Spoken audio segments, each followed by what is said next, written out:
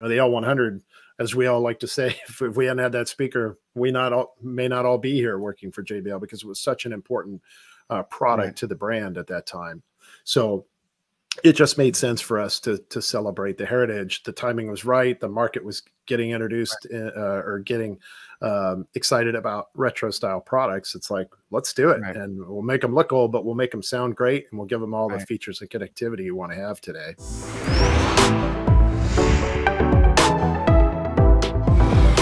Happy listening from our sponsor SVS, acclaimed for punching well above their class. Experience thrilling and immersive sound from SVS speakers, subwoofers, and cables. Join the sound revolution today. Visit svsound.com. Now on with the show. Welcome to the eCoustics podcast. This is Brian Mitchell, and our special guest today is Jim Garrett, Senior Director of Product Strategy and Planning at the luxury audio business at Harman International. Welcome to the podcast, Jim. Hey, thanks, Brian. Glad to be here.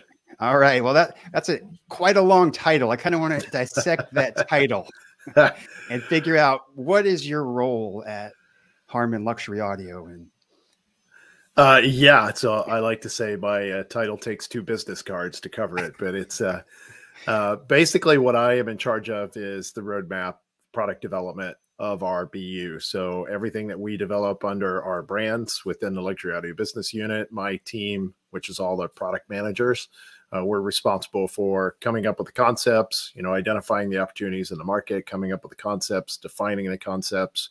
And then we work with the engineering team, program management, all our internal organizations in order to make those products a reality. And then we manage them throughout their life cycle as well. And you don't just do that for one brand. Could you go over all the brands that are part of this group?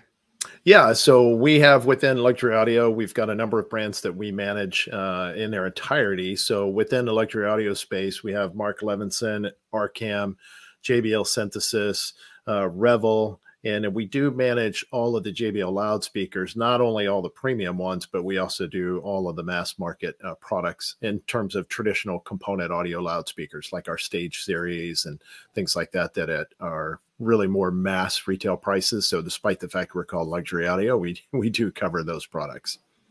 All right. So are you covering the Bluetooth speakers and that part of the JBL line that maybe people are popular with, or the JBL headphones that are people know those? Okay. Yeah. So JBL is the only brand that we share with other business units, but it's, again, our portion of it is traditional component loudspeakers, like box loudspeakers, architectural loudspeakers, but anything that's, the Bluetooth speakers, sound bars, headphones, those things are all managed in other business units outside of ours. And JBL has a history in the movie industry, in the movie theater and the studio. And that's also another part of JBL that's separate.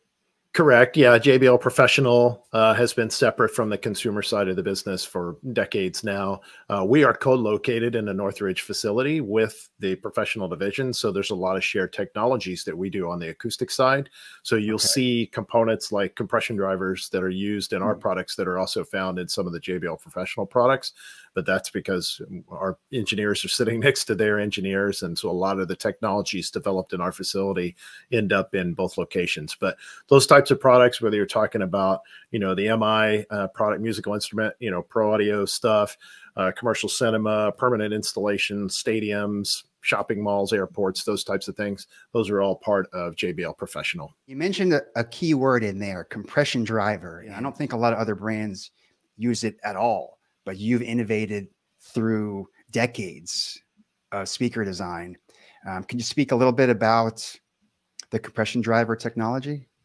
Yeah, it certainly is a differentiation for us, a bit of a better mousetrap, if you will. So it's a far more efficient type of driver. I think when you were here, we gave you a quick little lunch and learn session on compression driver technology versus how that differs from a traditional, dome tweeter type of high frequency driver.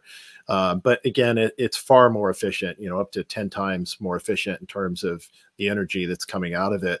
But they're very difficult things to work with because the tolerances that are in in there are much, much tighter than what you would have a traditional dome type driver. They typically are going to get paired with some sort of waveguide or horn technology.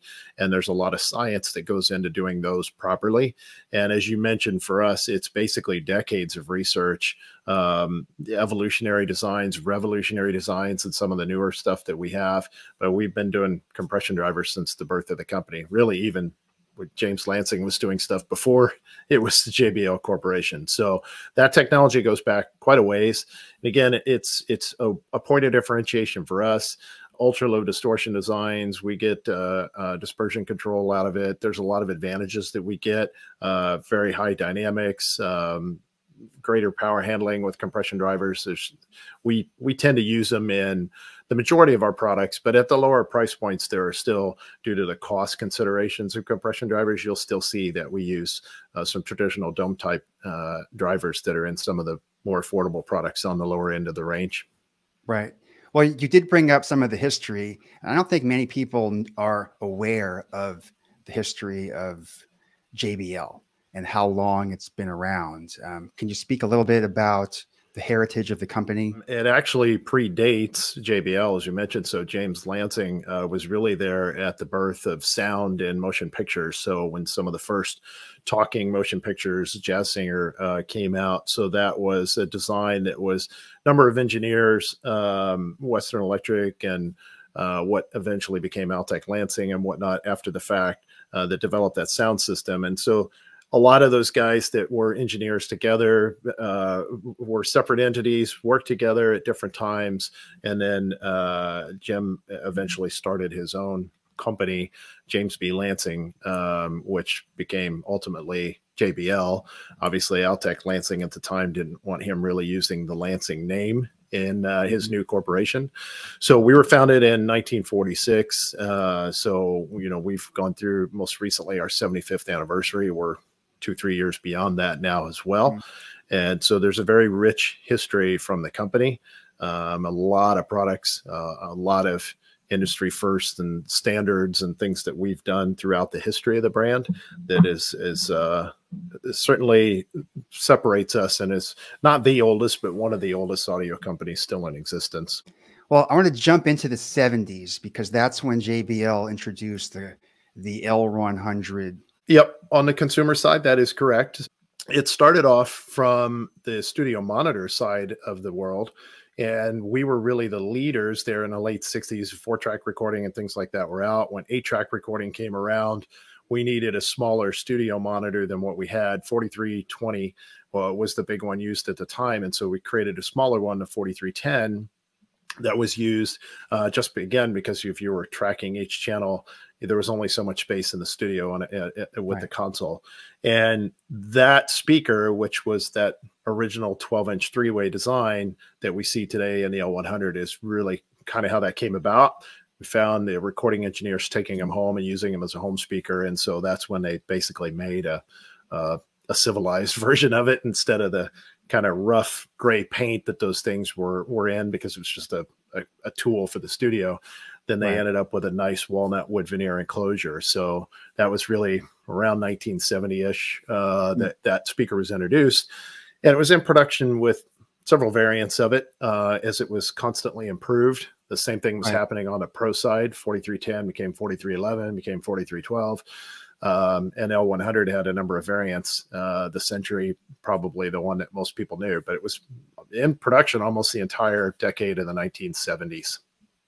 So then what happened through the 80s and 90s? The professional part was its own thing at that time. So we had the split between JBL Consumer, JBL Professional. Prior to that, it was really all just JBL. And so you saw then specific products that were being developed for the pro world, specific products for the consumer world.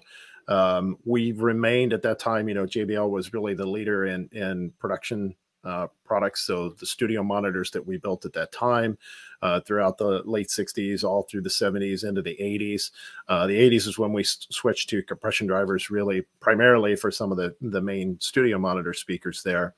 And so the company then got to be very well known for a lot of products that we do. I joined the company in 2010. So a lot of people that know our history probably remember there was a group called Harman Specialty Group, which is where a lot of the premium brands were found. If you look at specifically the brands that we manage, a lot of those were part of Madrigal. And so Madrigal Audio Labs was an entity that was prior to Harman acquiring a lot of those brands, is where they lived. So that was like around 1995 when we acquired Mark Levinson in its entirety, and we really absorbed all that stuff into our group. Those things came together with Lexicon and JBL Synthesis that existed in a consumer world, and that's what really created the Harman Specialty Group. And that's where you found Revel, Mark Levinson, Proceed, for people that remember that brand. And then, as I mentioned, Synthesis got folded into this organization eventually too. And when I joined the company, that had been in a process of being moved into our Pro division. And some people may remember we were briefly known as the High Performance Audio Video Group, HPAV. We had a big semi-trailer truck that we took around the country at that time that had a showcase of a JBL Synthesis system on one side and a Revel Mark Levinson system in it. And we had a, traveling road show. So that's when I joined. And then around 2011, under the current restructuring that we have with the Lifestyle division, we moved all these brands into the Lifestyle division. So again, I've been here a little over, well, it was 13 years this month that I've been with these brands. And prior to that, I had actually sold them at retail. So we were a small shop in Indianapolis, and we were a Mark Levinson dealer, a Proceed dealer, a Lexicon dealer. So I had a lot of experience, back in the 90s when I was working at that shop on the retail side. Oh, interesting. So you actually sold the products, and now you know both sides of how to deal with how to deal exactly with dealers and on the sales front, what they're looking for. So what's fascinating is there are so many brands and they're at different price levels. So how do you, or maybe the better question is, how do they operate? And how do you operate between them? Well, they're not all the same things, of course, so there are differentiations between them. Yes, we do have two loudspeaker brands between JBL and Revel. They have very different approaches to what we do, but they're based on the same science and research that we do at Harman. But Revel, we tend to use the dome tweeters with a waveguide approach. Most of the JBL products are compression drivers. And there are different applications of what we do with the products. And JBL is a much broader portfolio of products that we have from that standpoint. On the electronic side, Arcam is a hi-fi brand, and that's the more affordable part of what we do. And then that transitions naturally up into Mark Levinson, which is a more premium positioned brand in terms of price point and what we create from a product standpoint. And then JBL Synthesis, really kind of its own thing. So in Arcam, we obviously do multi-channel products. We make an amazing range of AVRs there too. But when you go into JBL Synthesis, that's all really our premium product for immersive audio solutions. It's products that were designed and engineered to work together as a complete system, rather than you have to go in and, choose this, choose that, hope it all works together. We really develop it all on the basis of Harman's research and science. We have our own Harman target curve that we calibrate all the systems to at the end of the day. So that creates then a premium solution for the immersive audio products.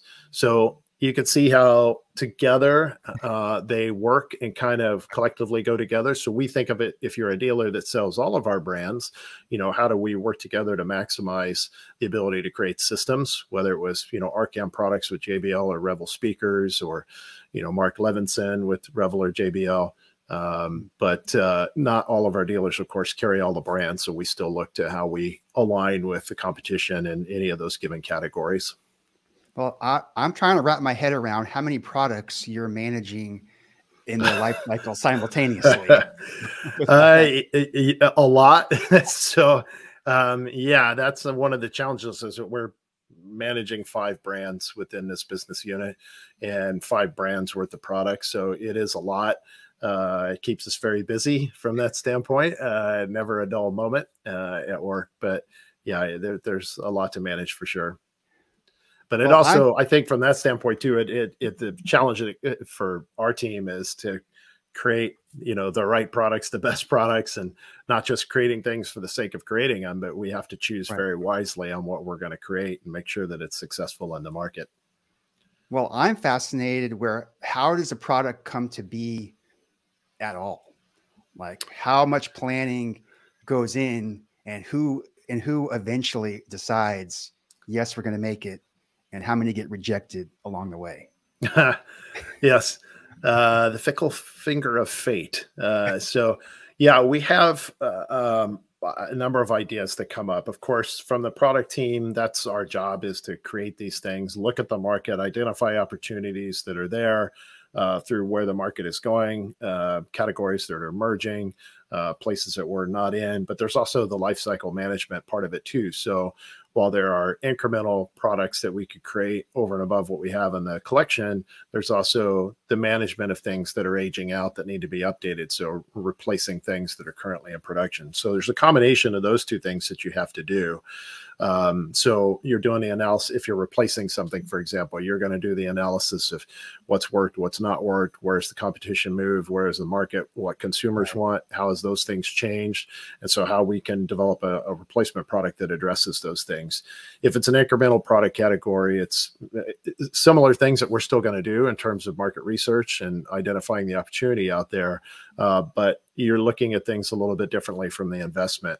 At the end of the day, all of this is really creating a business case. So for us as a product team, what we're basically doing is going and asking the company to give us a bunch of money to develop something and giving them a return on their investment. So for us, you've got to have that business sense to put it together.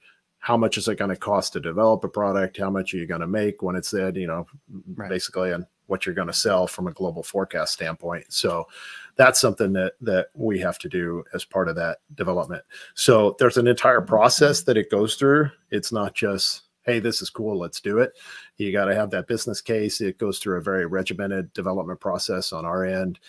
There is sign off all the way up to the executive levels of anything that gets created. So yeah. Have any come from you specifically, where you had the idea and you had to pitch it and sell it? Yes, a significant amount of them, because in my role, that's ultimately my responsibility. So yeah, there's a lot of products that have come from me, but ultimately still, I'm not a one-man team by any means. So while I may initially have the idea of this is something we could create, I'm going to engage our team. We sit and have, like we say, kind of product ideation sessions with the engineers. So I can sit down and say, hey guys, this is something cool we should do. You got to start to put the meat on the bone there. And that's where we'll sit with the engineers and say, okay, well, the idea was that it would be this or that, but now how do we make that a reality? And what can we really afford to do? What makes sense? Are there anything that we're not thinking of right now that could make it better? So yeah, there's a lot of that, but it is very much a team effort in that respect. So what are you most excited about right now? There's a lot, a lot of the products that were just announced back at our Harman Explore event at CES this year. There's some really cool stuff there. Some of the things I'm super excited about, we can't talk about right now because they're not going to be announced until later this year.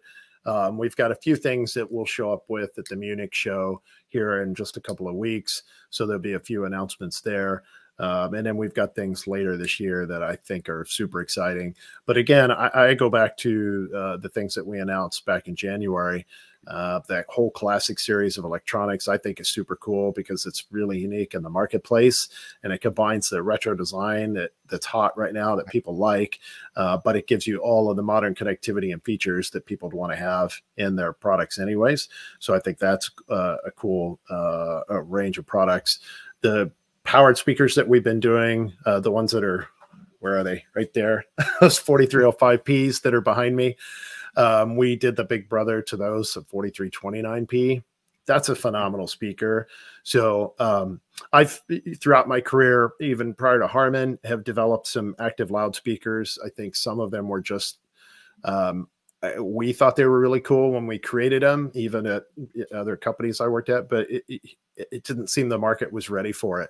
And now, you know, it's taken 15, 20 years, but now we're to that point where it's there.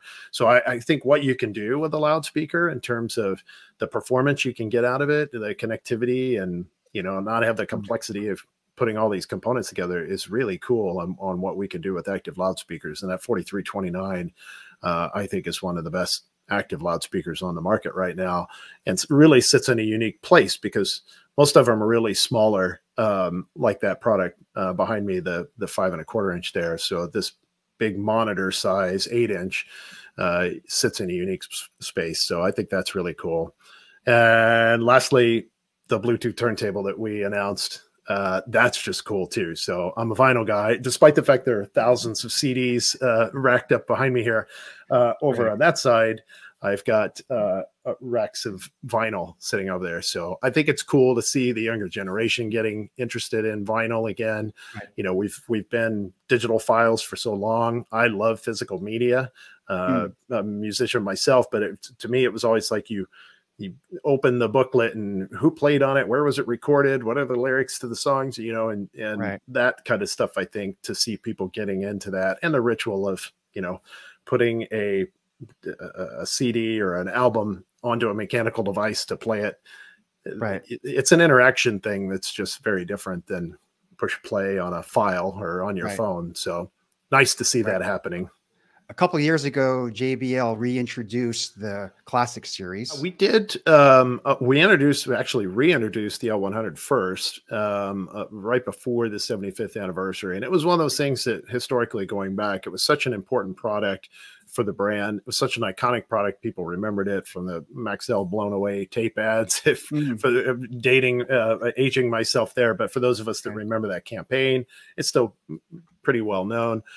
So for us, it was like, we would always go to shows and events and you'd hear people talk about that speaker. You know, either I had him when I was in college or my dad had him when we were growing up. And that was their first memories of, you know, a good hi-fi system.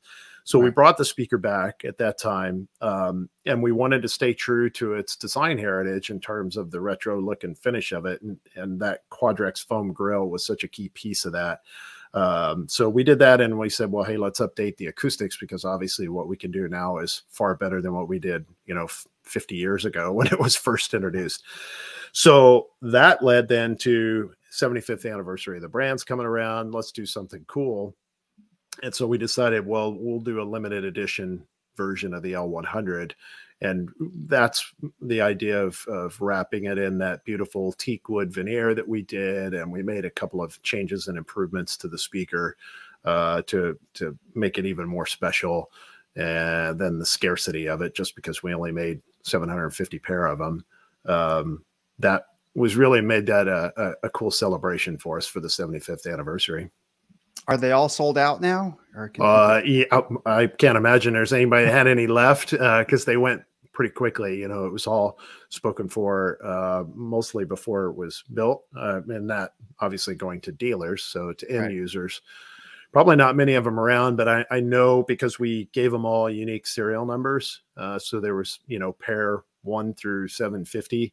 And they had the serial numbers on the plaques, and they came in a custom wood crate. I'm sure that there are some collectors out there, some dealers that are sitting on a couple of pair in hopes of investment value for the future.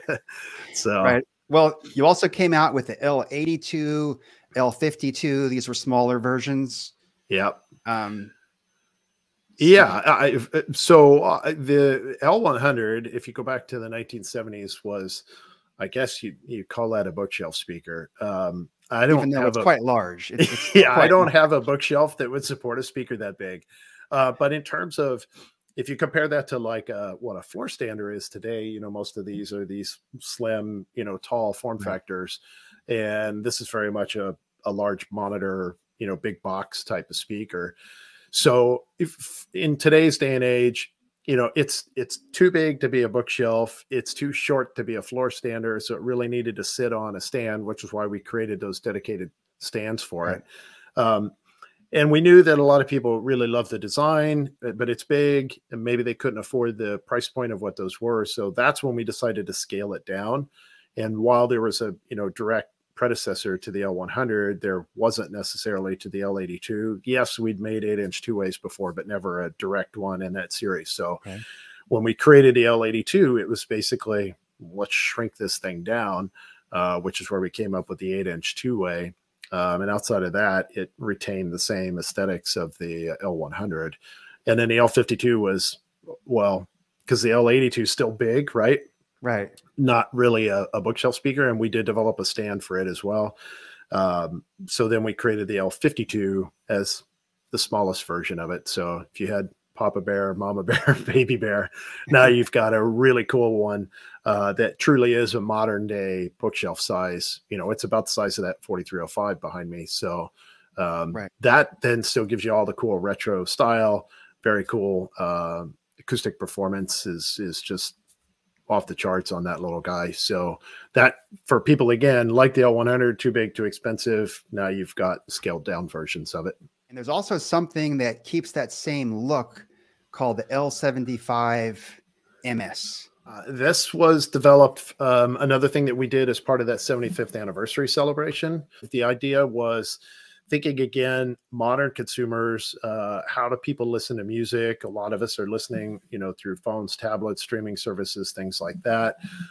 We wanted to create something that would be an all-in-one system. So the MS in the name stands for music system. The 75 came because we developed it as part of the 75th anniversary. So, and then all the classics start with L. And I don't know why they all start with L. I don't know the answer to that one, but we've kept it because that's what they used to do back in the 70s. So that's your secret decoder for the model name. Again, that is something that looks like the rest of the Classic Series family, but it's a fully integrated system. So it's powered, it's got our streaming engine in it, it's got a host of legacy connectivity in it. So it's really everything that you need all in one box. And we knew that people would not only use it for a music system, again, with a phone or a tablet, but that you could connect it to your television. So it's got an HDMI input on it. So you can have then audio for video. If you're doing, apps through a smart television, that's one way to do it. It's got a sound field expansion mode in it. So it does a very credible job of a very enveloping surround field when you do that. So if you're watching movies with it, it's kind of the step up from a sound bar in that standpoint. Great sound, plays loud, it's got great bass, does a convincing job of enveloping you with sound. Right. But from the retro standpoint too, we put a phono input on it, so you could connect a turntable to it if you wanted to, in addition to the Bluetooth input and the digital inputs, HDMI and whatnot. And it's got a very Classic Series design to it. We actually went back, the curved front of it, the rest of these things are flat fronts on them, but the L75, as you've seen, has a curved front on it. We did that partially because as an all-in-one stereo unit, the drivers are rather close together. So to get a convincing soundstage, splaying them apart, it was something that helped in that respect. But we went back and looked at some of the products from the 50s and 60s that JBL had done. And at the time, the engineers called it built-in acoustics. But if you look at things like the Paragon, which is a famous JBL product from that time period, or the Metrogon, or they even made Minigons at the time, they all had that curved front for the exact same reason. It was to try to get a much bigger soundstage out of a stereo configuration in a smaller box. So we took that curved front there, really inspired by the Paragon, and put that here, splayed the drivers, and then it does have the central mid-range driver in it. But as you've heard when you listen to it, it's a very big soundstage out of that product. So. No, I mean, for people that are just listening to the podcast, this looks like a oversized sound bar. It's a large, but it's curved, and I believe, like you said, it's the only curved JBL speaker right now. Yeah, and that's where that came from. A lot of people, if you don't know what it is, and you look at it, and it's like, oh, it's a center channel that goes with the L100s, or no, it's its own self-contained music system. So it's really all you need. You don't have to have a separate amplifier, source players, or anything like that. you got this device. You could put it with your TV. You could put it on a sideboard, on a bookcase, someplace else, and that's your music system. Could you use it as a center channel, or it's not really designed for that? No, it's not really designed for that. I'm sure somebody could figure out some way to do it, but it was never intended to be that. Yep. So that was one of the ideas of it, how we could really pay homage to the history of the brand. Some of that came about because we just went through a 70th anniversary celebration. 5 years later, we did the 75th. And so that really just got a lot of us internally looking back. There's such a rich history of this brand. What are the cool high points where we could really pay homage back to those historical products and things that put us on the map? You know, the L100, as we all like to say, if we hadn't had that speaker, we may not all be here working for JBL, because it was such an important product to the brand at that time. So it just made sense for us to celebrate the heritage. The timing was right. The market was getting introduced or getting excited about retro style products. It's like, let's do it. And we'll make them look old, but we'll make them sound great. And we'll give them all the features and connectivity you want to have today. What do you think was so special about that speaker? The L100? Yeah, the L100. I think originally it was a great sounding speaker, you know, because again, it came out of a tool that was being used in the recording studios. So all of those albums and the, you know, pop music, rock music, everything that was being recorded there in the late 60s and throughout the 70s was really being in the studio, mixed and mastered on those speakers. So that was why you saw the engineers taking them home and using them, because it was what they were hearing in the studio, right? So as the cliche marketing thing, you know, sound as the artist intended. Well, there was no better way to do it than this is the speaker they actually recorded it on. So I think that was part of it. And then the design of the speaker was very unique. That original grill design was there. They sold very well, you know, JBL at the time being the West Coast sound from an audio standpoint, is such a prominent brand in the 70s. You know, it certainly didn't hurt anything that it became in the 80s with the Maxell tape ads, you know, that it became seen and known again. All of those things, I think, added up to making it such a special product. And there's also a new classic series of components that were also just announced coming out either now or very soon, right? Yeah. So part of that, if we go back to that 75th anniversary, one of the things that we did was create a matching amplifier that was a unique product that we don't. I'm by nature a historian. To me, you know, knowing where you came from is very important to the context of where you're at today. And so I love that stuff. I'm kind of known as one of the company historians. There's a couple of us that really know in depth the history and products and things like that. But I was in Japan on a business trip over there, and we were at one of the dealers that specialized in vintage gear. And I knew about this product, of course, but JBL in the 60s did make a line of electronics. They made an integrated amplifier and this EQ and some power amps and some other things that were there. And one of them, well, two of them, the SA600 and the SA660, that were basically integrated amplifiers of the time. And they had one there, the earlier version. It was this brushed silver front panel and cool retro knobs and switchgear on it. But it's decidedly, you know, 60-year-old technology in terms of performance.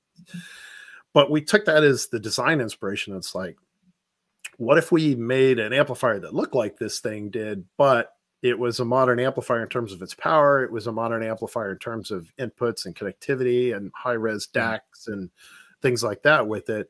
And that's what the SA750 that we created really came from that.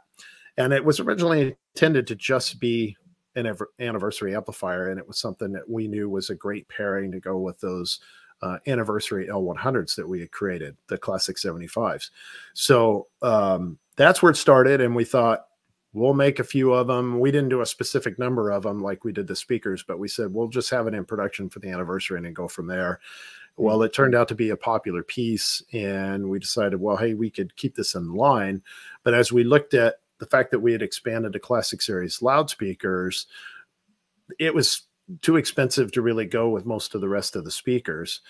But as we looked at it and said, well, the idea of retro looking electronics with modern connectivity is a good one. Let's create an entire range of products. And that's what we announced back in January.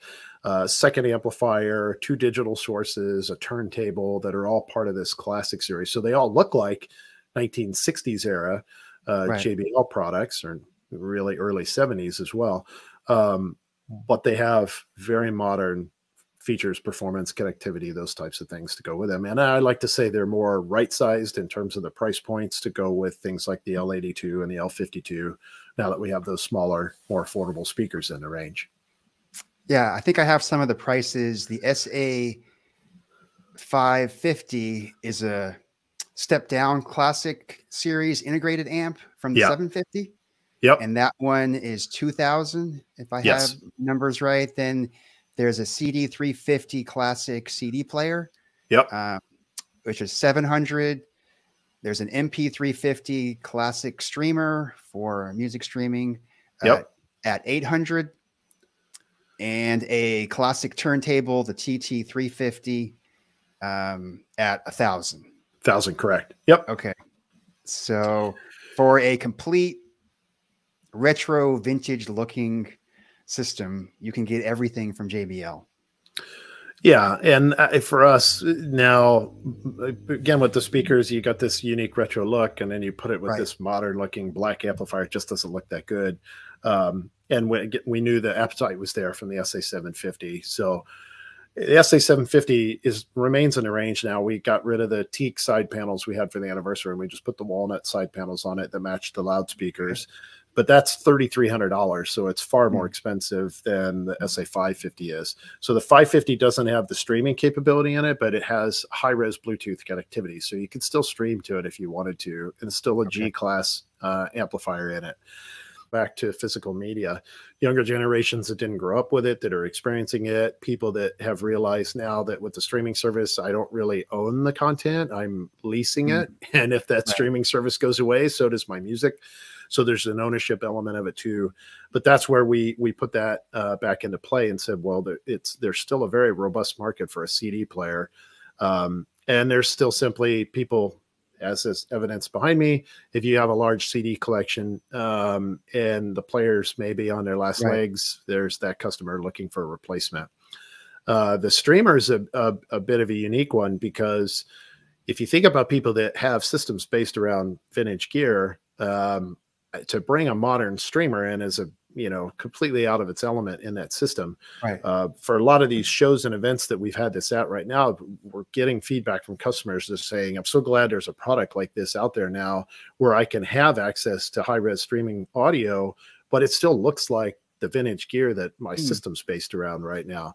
So I think that's going to be a cool thing there. And then the turntable, of course, that just kind of makes sense. We made a turntable that looked like a 1960s, 70s turntable. That was just kind of a no-brainer for us in that respect. And then you also brought out another turntable, a Bluetooth turntable. This one isn't quite vintage, but can you speak about that one? It's 180 degrees away from it. It's a very modern player. And this again goes back to just seeing how people were interested in vinyl, younger generations. I've told the story before. My niece was going to college, and she was going to live in the dorm, and she had a JBL Pulse, which is the one with the lights in it, a Bluetooth speaker, little portable Bluetooth speaker. Yeah. And that's her system, and she was going to have that in her dorm room. But she was very interested in vinyl and said, we're like, what do you want for Christmas? I want a turntable. Okay, that's cool. I don't know what she was, 18, I guess, at the time when she was going to school. And so my wife and I said, well, let's buy her a turntable. And so we went and looked on the market and what was out there, bought her one, sent it to her, and she loves it. And she paired it with her Pulse, and that was her system. So she had the vinyl stuff that she loved and being able to have records and whatnot, but she played it through this cool Bluetooth speaker. So we came up with the idea of, hey, well, let's give a turntable that's got that same type of connectivity, but what we didn't want it to be was a plastic toy turntable. We wanted this to be, experience the rich sound of vinyl with a serious turntable.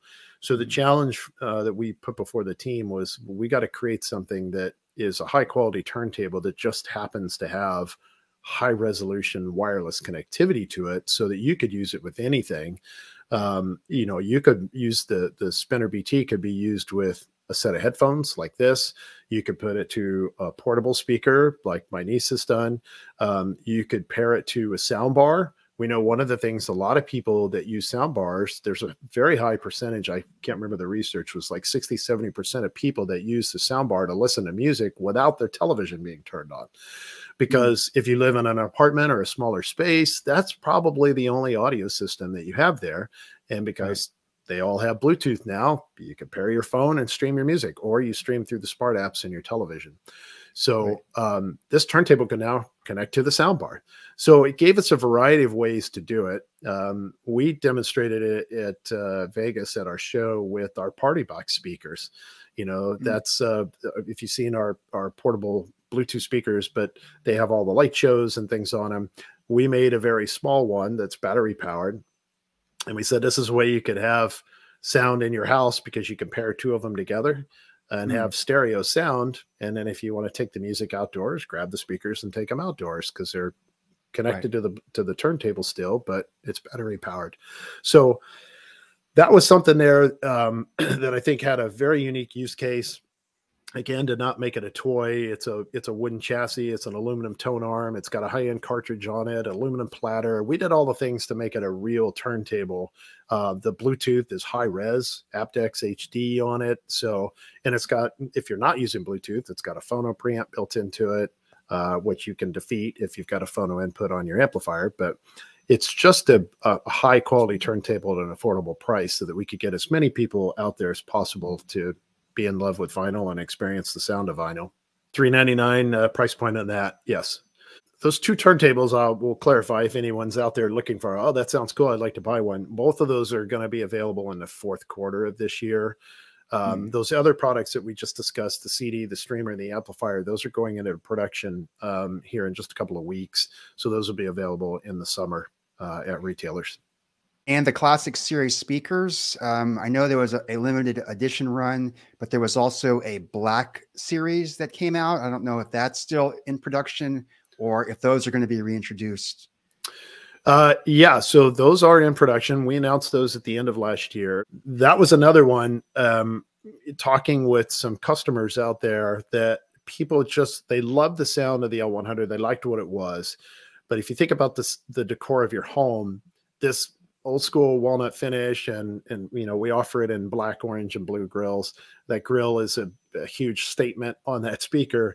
You may say, well, that, you know, that's super cool, but that does not match my decor. And we had a lot of more contemporary homes that said, you know, it'd be really cool if it looked different. So we created the Black editions, which are, we basically said we dressed the speakers up for a night on the town. So we got them in their, you know, black tuxedos.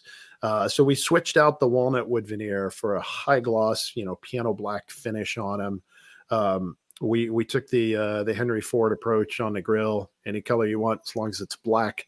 And then we switched out the logos on the front. It has a gold JBL logo. The labels around the attenuators is special gold, and then on the back above the inputs as well. So that was something that then gave them a very sophisticated, very modern appearance to what was in its other guise a decidedly retro speaker. And we did it on all three of the passive speakers, and we did it on the L75 that we discussed a minute ago. The L82 and the L100. So I'm a car guy, so I called that the appearance package, the Black Edition appearance package, which was everything I just mentioned to you. Right. We did on the L82 and L100, we called it the performance package. So those two speakers, we improved the drivers. We made some evolutionary improvements to the drivers, the tweeter, the woofer, whatnot. We revised the crossover networks in them, and we gave them by-wire input cups with premium binding posts on the back of them. So they had that as a step up from the normal L82 and L100 as well. So those products are very, very cool. Again, just most recently at the Exponent show, they are available at dealers now. So if you're interested in that product, It's a very different looking speaker than the L100, but it's an L100. And if you want to match them up to the Classic Series components, those are coming out this Q4.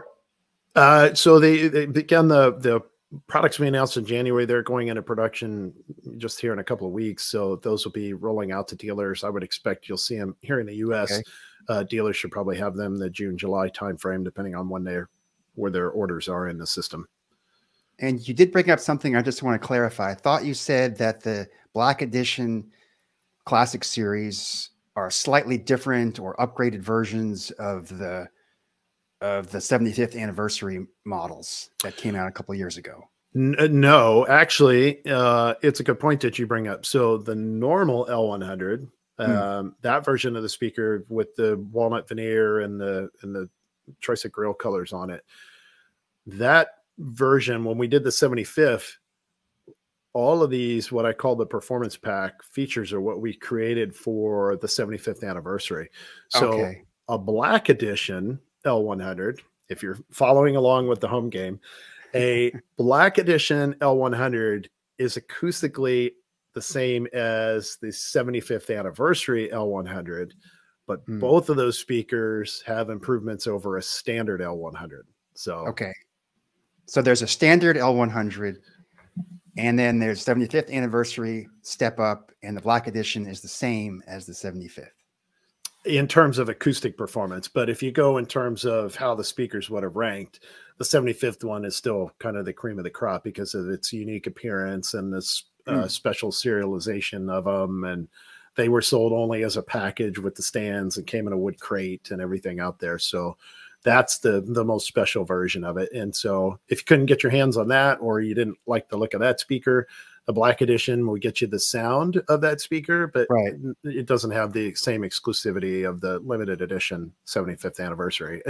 Again, if you can find one of those, I think they're pretty much all gone now, but And for people that can't wait for the new electronics to come out, what type of amplifiers would you recommend pairing with those? Well, selfishly, I would recommend, if you're not going to wait for those JBL amplifiers, I would suggest the Arcam amplifiers. Great pairing, and we make the right price points to match the appropriate size amplifier to go with each of the speakers, whether it's the L52 all the way up to the L100. So in that range of the current products, you could do the SA10, the SA20, the SA30. Those amplifiers would be great pairings to go with our Classic Series loudspeakers. To touch on what's behind you and switch to more of a studio industrial look is the 4305P and the 4329P. I think I got those models right. You got it. I still want to know why they start with 4. If there's another reason, I want to know. But as those numbers go up, the speakers get larger, is my understanding. But these are more industrial looking speakers, completely different, but these are a all-in-one solution where the amp is built in, the wireless is built in, you can Bluetooth stream to them or plug them into your home internet. Is that exactly? Yeah. So there's two things happening there. There's the studio monitor side of it. So touch on that for a moment. That comes back to that history, 4320, 4310, it was there in the studios. And then as we moved into the bi-radial horn compression driver speakers in the 80s and whatnot, that studio monitor range, when pro and consumer kind of split off, a lot of those the speakers that were in the 80s that we had on this pro studio monitor, they all had this blue baffle and exposed drivers and things like that. So they had a very distinct look, and they all came in a walnut wood veneer cabinet. And so as we continued to make speakers on the consumer side under the Studio Monitor series name, we kept those design elements. So if I were to remove the grill off that, you'd see a blue baffle behind the grill. And we do offer it in a natural walnut version that comes with a blue grill that looks like those 80s speakers. So that series, we continue to make a number of passive products. So today, a lot of listeners may know the 4367, which is the flagship. 4349 is the 12-inch two-way that we introduced 2-3 years ago now. and then a baby 4309. So you got the big 15-inch two-way, a 12-inch two-way, and a 6.5-inch two-way that are all passive speakers. When we wanted to get into the active series speaker range, we took a look at the studio monitors because they're some of our best-selling loudspeakers around the world. And we said, well, let's do it in that range because it would also give us the advantage of the compression driver technology that we currently use. When we redid that range a few years ago, we kept that, again, that older look, but we updated all the drivers. So today, 4309, 4349, 4367, they all use our most advanced compression drivers and most advanced horn geometry and whatnot. So we said, that's the perfect platform to make a fully active loudspeaker out of, because we knew we could come up with performance that just nobody else could touch in the category. So that's where the idea started. And because it's an active speaker, our engineers, it's a closed loop design. So our engineers could optimize the driver to the amplifier because you know exactly what is driving it. In a passive loudspeaker design, you've got this element of uncertainty if you don't really know what that particular customer is going to connect it to. So there's only so much that you can do in terms of the performance. So that's what's great about active loudspeakers and what we created with these little guys. I just want to clarify real quickly. So the Classic series does not use compression driver. It's using a different kind of tweeter. If you want the compression driver technology, you have to go to the studio series. Yep. Okay. Yeah, all the Classics use a 1-inch or a 3/4-inch metal dome tweeter, and we put that with an acoustic lens and a waveguide, which is a little more true to what we did back in the day, but still radically improved over back in the day on those speakers. The studio monitors, we've been using compression drivers on them for a number of years now. And so it is a significant step up in terms of performance with these drivers versus the Classics. But these tend to be more expensive relatively than the Classics are as well. So what are some of the price points then of the studio series? So actually the one behind me now, that's the smallest guy in the range. So those three passives that we had, we start at $2,000 a pair for the 4309, which is a 6-inch two-way passive speaker. These guys behind me are $2,200 a pair. It's a 5 1/4, but it's fully active design, and we can dig into the features and connectivity in a minute. But that's where those are at. And then the next step up you're going to go to would be the 4329, which is the larger version of this. That's at $4,500. Then you go to the 4349, which is $8,250. And then the 4367, which is a flagship. Those are $16,500 a pair. So these go up considerably higher in price than the Classic series.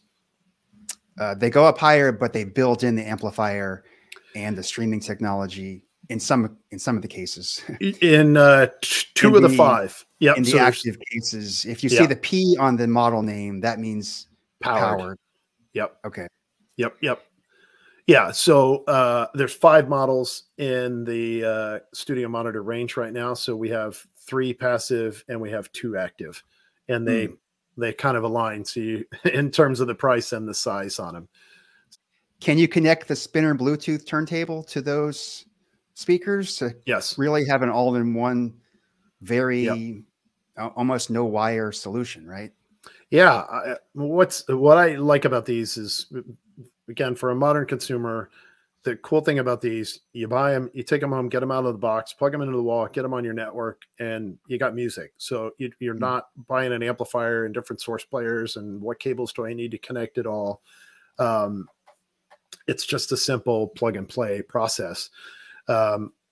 You can still connect other devices to them. So these have a variety of physical connections on them that you can put things to, and some unique ones. But in the case of the Spinner BT, I could pair it via Bluetooth to the speaker.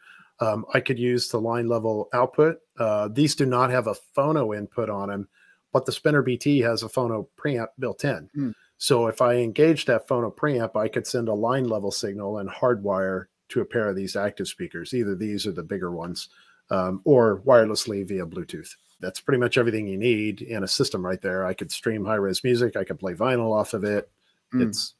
There's your whole hi-fi system, and you basically got a pair of speakers and a turntable. How do you describe how the sound difference is between the Studio series and the Classic series? Well, they sound certainly all like JBL because we go after the Harman target curve in terms of the tuning. The capabilities of the drivers and the studio monitors are they're more capable, more advanced drivers. And with a compression driver, lower distortion, greater dynamic capability, higher output capability. Also with the price points that are in those speakers on the low frequency side, you can get more bass out of them because they're, more advanced, more expensive woofers that are in those products as well, and bigger cabinets with tuned ports too. So I feel like it's an underrated story, that the history of JBL, the research and development that goes into every product isn't, because you have so many products and it's hard to give that story when you have 1,000 different products.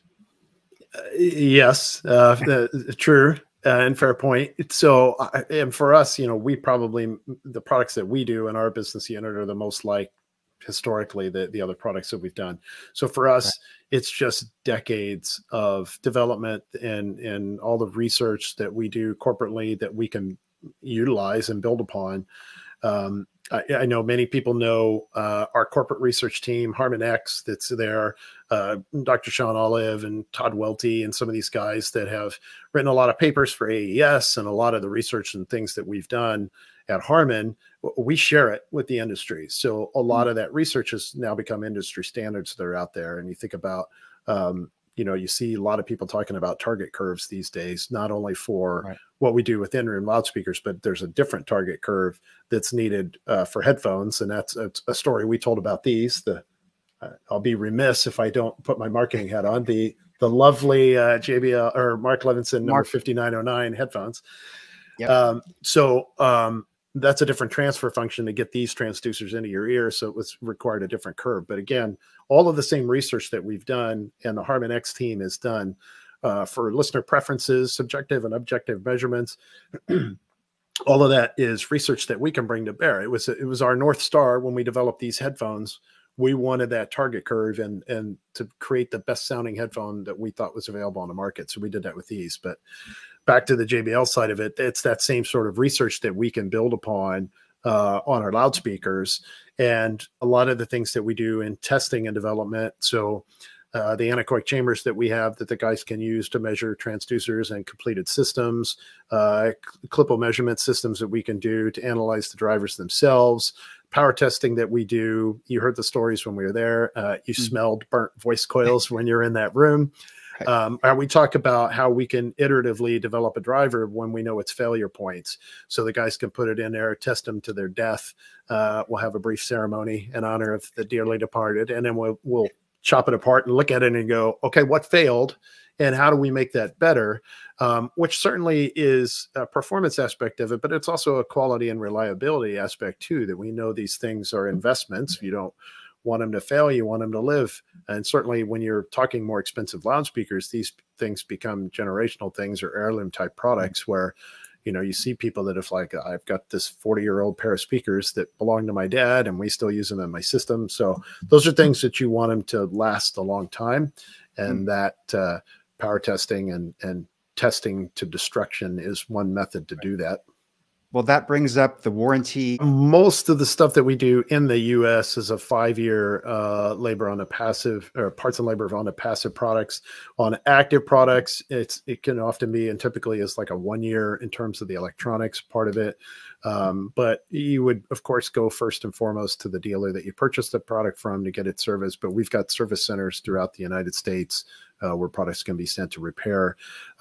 Products that have aged out, there's so many products that are still around that are that old. Of course, we don't make components for a product that was built in the 60s, but there's a robust market out there of people that do, reconing services or things like that, or vintage people that have hoarded drivers over the years that may have some parts and components available for you there. There are companies that have done reproductions of parts and components that are out there. So that's ways that some of those things will stay around and stay functioning for many more years to come. I did want to talk about the headphones on your head, the Mark Levinson 5909. They are $1,000 wireless Bluetooth headphones. They're one of the most expensive ones on the market. You know, Mark Levinson is our premium electronics brand. That's a brand that was founded in 1972, has really been considered one of the industry standards for performance throughout its 50-plus year heritage there. That is mostly a component audio brand, but a couple of years ago, we developed the headphones that are on my head. And our idea there was to really make the best wireless headphone that we could create.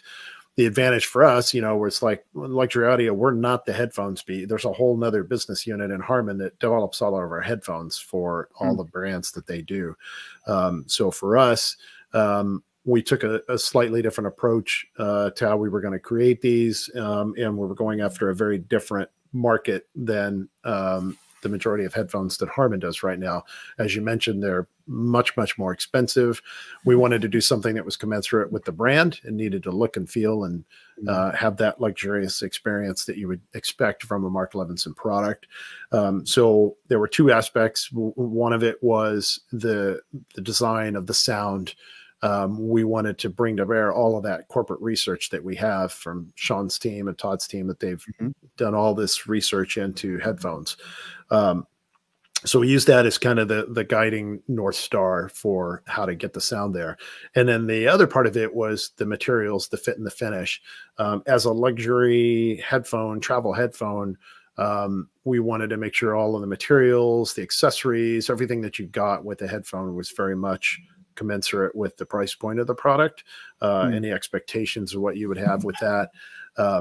We knew too that there was a market out there. You know, people, when we first started telling people the price point of these, they're like, you guys are nuts. Who's going to pay $1,000 for a wireless headphone? Well, we knew there was a market opportunity out there of people that wanted a wireless ANC headphone, but there wasn't anything out there that they felt was of the caliber of what they really wanted to have, because it was all just kind of lower priced products at the time. And so again, everything about it, the carrying case, the accessories that came with it, all spoke to that. The materials, you know, there's no real plastic on the yoke, and the headband and everything is aluminum.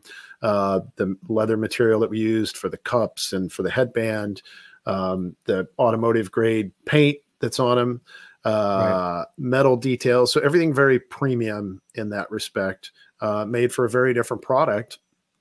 And now what you've seen, as you said, we are no longer the most expensive headphone on the market, because several other brands have come out and one-upped us in that respect and said, oh, there is a market to be had there. Let's go out and explore, see what could be done for that standpoint. But these have been a huge success for us.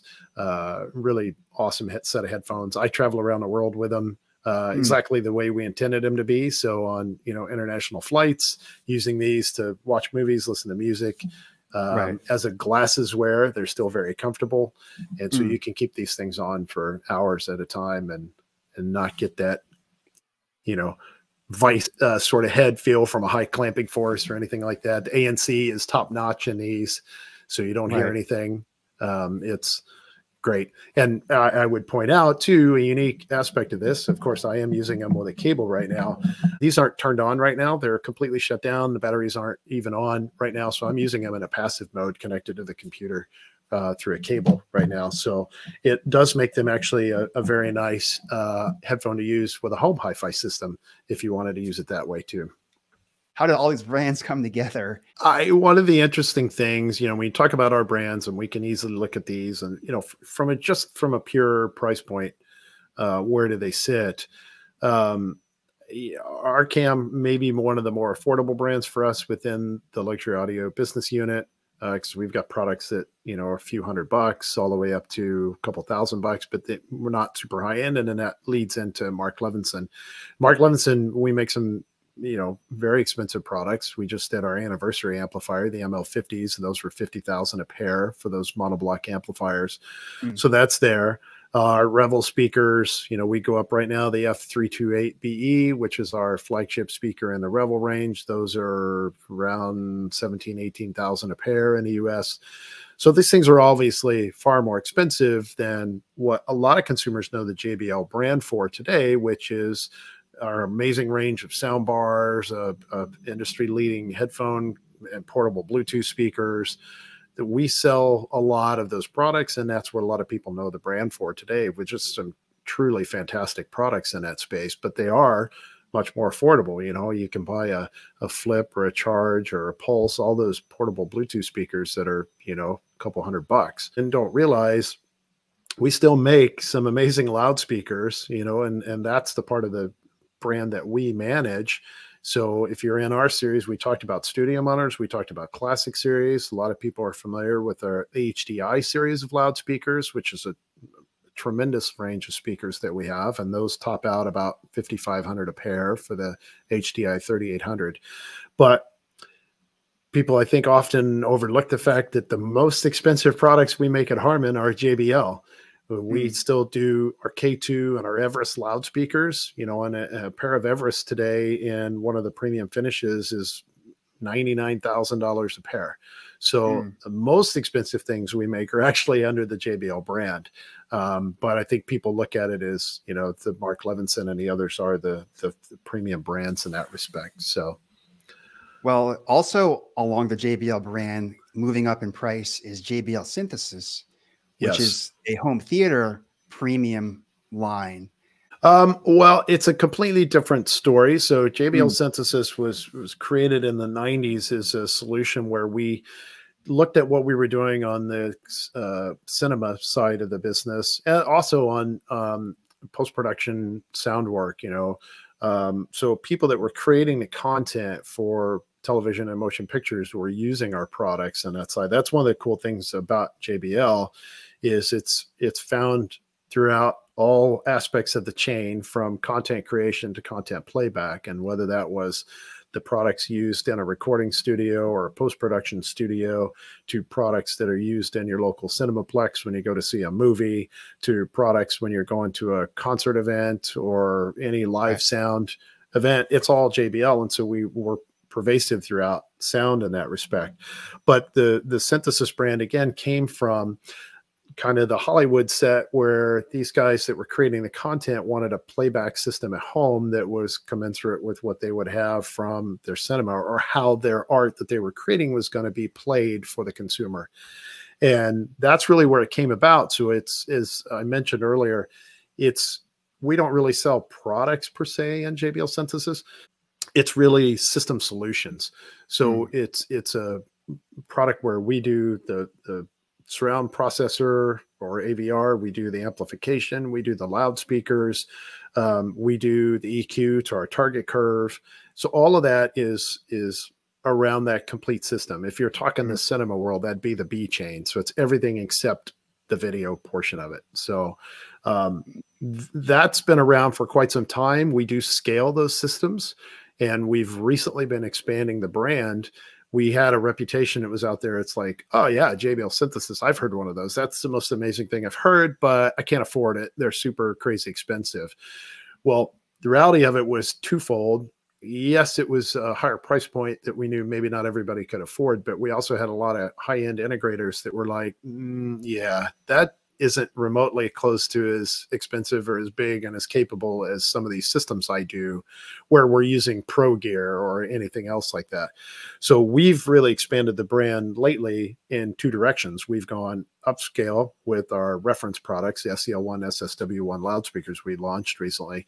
And we've gone with a range of in-wall and ceiling speakers, SCL 5, 6, 7, and 8, and our AVR, that have allowed us to scale to more affordable price points too. So ultimately, we just feel that Synthesis is the best immersive audio systems available on the market right now. And we scale those to exactly your needs as a consumer, or what type of system, how big the room, what you're going to use that for in your home. I like how you explain Synthesis as a solution, not a product. So as people think about building out a custom home theater, what price points are they looking at if they want JBL Synthesis? I think, first of all, what you're really looking for is the experience. I don't think anybody necessarily, maybe initially you go in and go, I've got, you know, $40,000. We're going to create this, you know, incredible cinema room in our home. I don't know that a lot of people do that. What they really know is, I want this experience at home for myself, my family, my friends. And it's the pandemic in that respect, you know, a lot of people were certainly looking to invest in this space because you couldn't go to those types of events. You couldn't go to sporting events, couldn't go to concerts, you know, Right. so those types of things people wanted to have in their home. So I think that's really what you're looking to do. What are you going to do with the system? We watch, you know, concerts on it. We watch movies on it. The kids are going to game on it. And Right. so you start at that. And then we take a look certainly at the space that it's going to go in. That's a key part of this. What is the room environment? How do we get the most immersive sound in there? That'll affect the channel count of what we do. And again, we now have the products that allow us to scale. So you could take, certainly price is going to come into consideration at that point. You can afford something, you may not be able to afford something else, but we can still get you the best possible performance at that particular price point in that particular space based on, you know, how we have those discussions with the client up front. So it's more of a custom solution where you talk to the client and you figure out their room size. And if they decide they want 7 speakers or 15, then obviously that's going to increase the price. But you figure it out based on the room size, and you do all the measurements. And that was the other thing that I found fascinating is this is not just you buy it and set it up yourself. Like when you're buying this system through a JBL Synthesis integrator, they're calibrating the entire thing for you. Correct. And that's the key part that you mentioned there. You know, this is something that client's going to go to their local integrator with the need. They're going to help evaluate and determine what's there. Often a customer doesn't know. They don't know channel count or understand it. I don't know what a, you know, 7.1.4 system is, let alone any of these other crazy channel counts that we get into. They just know, again, the experience of what they're looking to have. So it's really up to the integrator, our integrator partner, then to help determine what's the best possible solution for the room and determine the number of speakers that are going to be necessary to achieve that level of performance. You could still, with the scale of the price points and everything, I could still have higher channel count systems that aren't crazy expensive, depending on the products that we use in that particular room. But that partnership with the integrator is a key piece of this.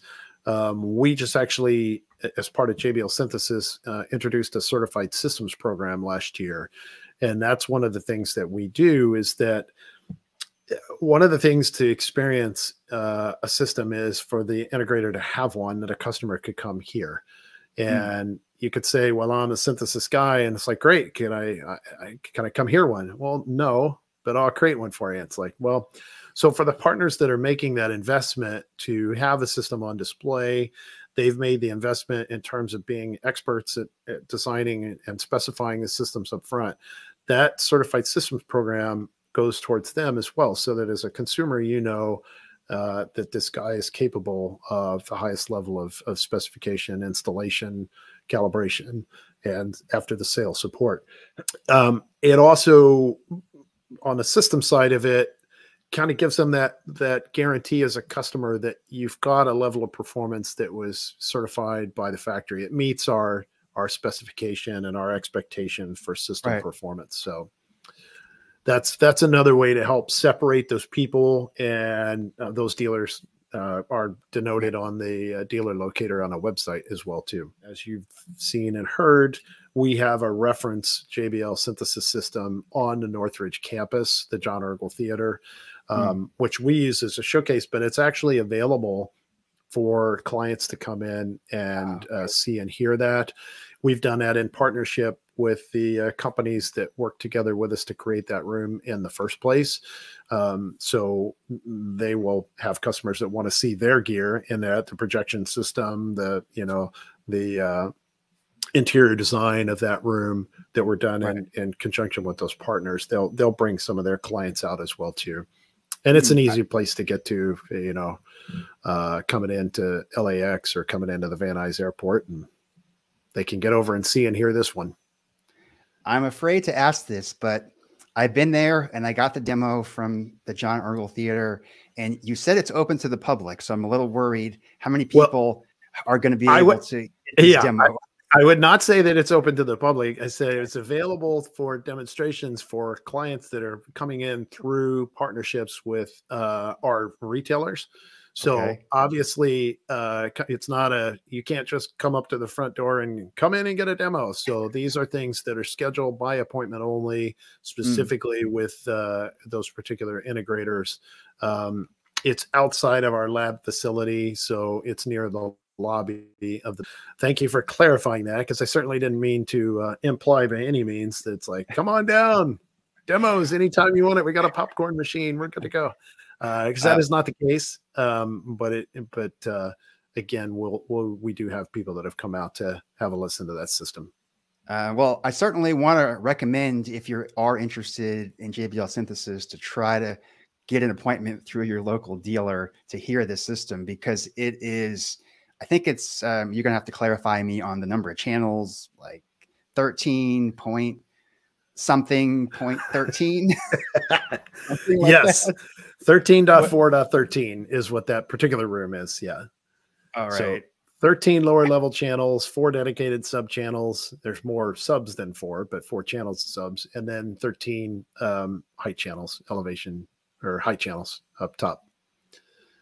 So yeah, I highly recommend, if you're interested in home theater, to find a way to hear this room and see if you can replicate this in your own home or environment. Because the JBL Synthesis line is something unique that is quite worthy of your time if you're interested in home theater.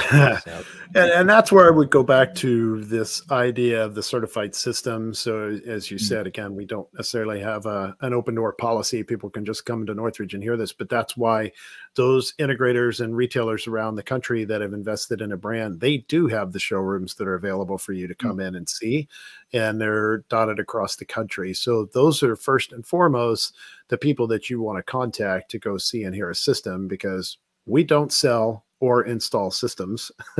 We just merely have that as a reference system that's available for us here in the Northridge campus. But that's where you would first start, is with your local integrator, and go to them, talk to them about what you want to create, have a listen to the system that they have in their showroom, and then start the process there. and that goes for the entire line of the Harman Luxury products. All of it's sold through integrators and retailers, but some of it's also sold online. Correct. There are a number of our partners that do sell our products online. So depending on where you're at in the country, find your local retailer and see if they've got an online presence. But some of the bigger regional players or national players do have our products available for you to see and hear. All right. Well, we went way over our time, but I want to close with one of my favorite closing questions is, what is your definition of audiophile nirvana? Wow. Okay. That's an interesting question. So for me, one of the things about this role that I'm in, I've been a musician my entire life. I live and breathe music. So for me, this is the perfect job in that respect. Nirvana to me is being in the moment with the music. As someone that, creates content and plays shows with live music events on a regular basis, what that experience is like. And it's music is just something that gets in your blood. It can affect and change your emotions. If you want to get jazzed and pumped up because you're working out, you listen to more aggressive music or something like that. If you're sad, maybe you're listening to more melancholy stuff. If you're in a mood of remembrance, you're going to go back to specific songs that was a song at our wedding. That was the song we used to listen to in high school, hanging out with our friends. There's those things that are going to draw you back to it. So to me, the nirvana part of all of that is just that experience of the music, of where it takes you emotionally, how it makes you feel, how it makes you move, you dance, you sing, you think about people, you have these great memories. And from a product side, that's what we're in the business to do, is to bring that experience to as many people as possible, however you listen to music, wherever you listen to music. How loud do you want to play it? Do you want to take it outdoors? Do you want it in your car? That's what we do, is just make it available anywhere and everywhere at the highest possible quality. And I love the fact that we can do that. Music it's in my blood. So all right. I'm excited. Thank you. Yeah. Thank you, Jim. This was an incredible deep dive into Harman Luxury Audio. I want to thank you for your time today. I want to welcome everyone who's listening to remember to subscribe, like, comment, wherever you are. And we'll see everybody next time. Thank you. Thank you.